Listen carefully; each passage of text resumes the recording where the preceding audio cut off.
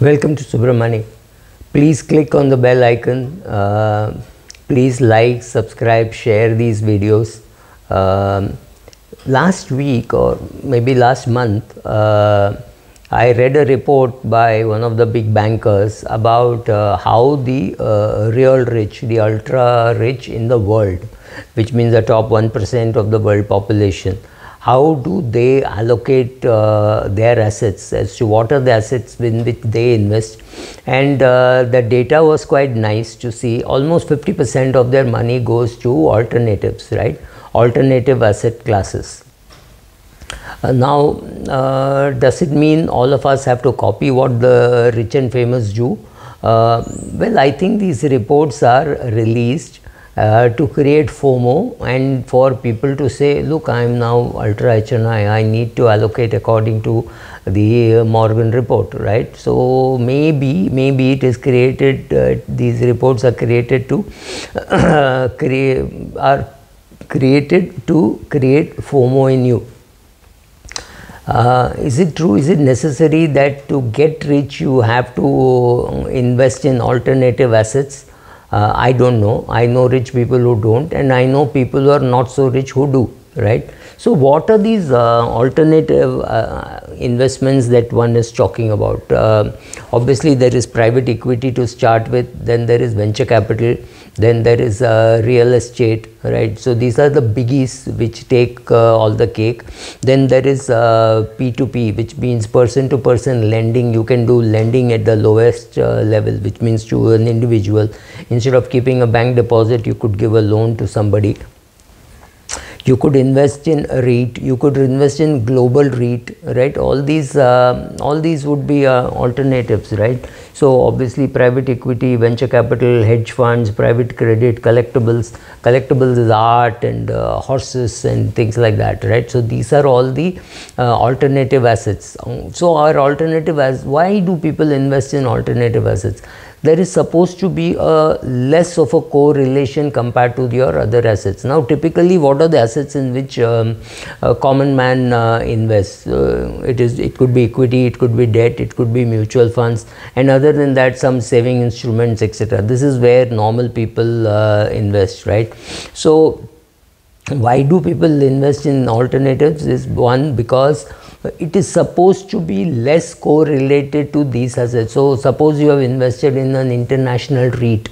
Obviously there is no connection that it has with the domestic Indian equity. So when Indian equity is down by 3%, your REIT could be up by 8%. So some portion of your assets are doing better. So it's an asset allocation call as to how much you want to keep in alternate assets and which alternate assets. Alternate assets have some advantages and some disadvantages. The benefit is of course that it is less correlated. Secondly, the returns could be higher. You're taking more risk, so the returns could be higher, and some portion of your money could always be in the red or in the green, depending. If all your shares, all your portfolio is in the green, it's not something to be feeling great about, because suddenly all of it could be in the red. So you want your asset allocation done in such a way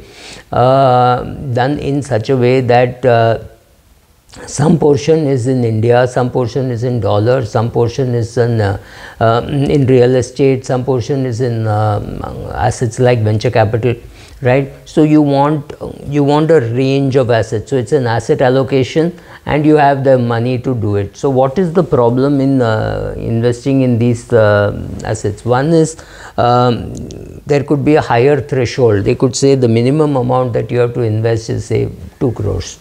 The regulation is less. And international REITs may not be regulated much at all, right? So if you put money in an international REIT with a company in India and the whole jurisdiction is out of India, then there is nothing anybody can do for you if things go wrong. Third, these are more expensive. These are not as cheap as some of your, say, mutual funds. Your hedge funds can't be as cheap as your mutual funds, because there is a profit sharing beyond a particular threshold level, right?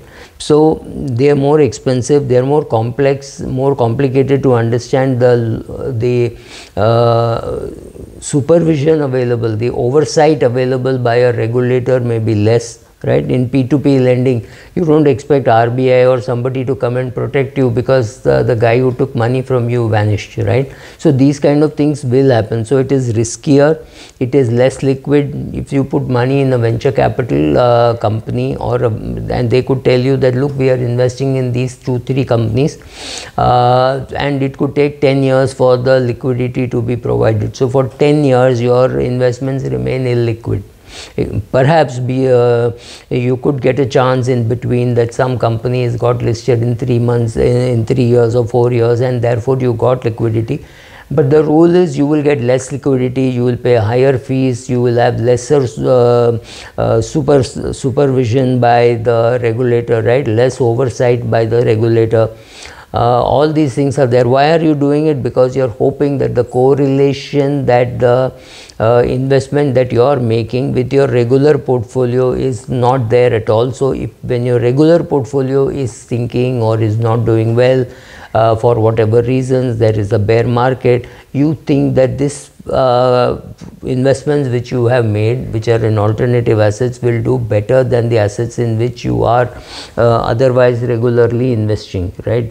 So the returns have to be high enough for you to justify that extra cost, that extra supervision that you have to do, the extra monitoring that you have to do, the fact that you have to pay attention to it regularly, right? You don't have to pay much attention if you are doing an SIP in an index fund, right? There is not much supervision that you have to do. You have to only check that your account is being debited regularly, and that you once in a while have a look at the statement and say, oh, I've been doing this for 1 year and I was doing 1 lakh per month, so 12 lakhs is invested. That is right. There is no check which has, there is no debit which has not happened or things like that. Beyond that, you don't really need to monitor. In case of alternatives, you may have to be intelligent enough to know what to monitor, how to monitor, whether to monitor, when to monitor, right? All those things. It takes some amount of effort from your side also, apart from the fact that they are more expensive and fairly obviously more complicated for you to understand. So why